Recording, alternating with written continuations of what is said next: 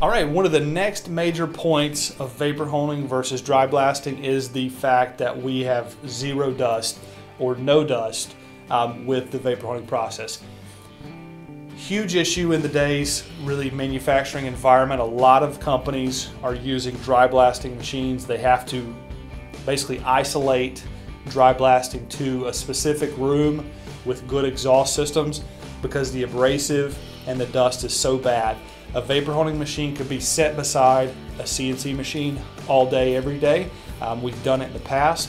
There's no major issue with dust contaminating the environment, which also means that the person operating the machine is not inhaling that dust as well. So dust is a major issue in the world today.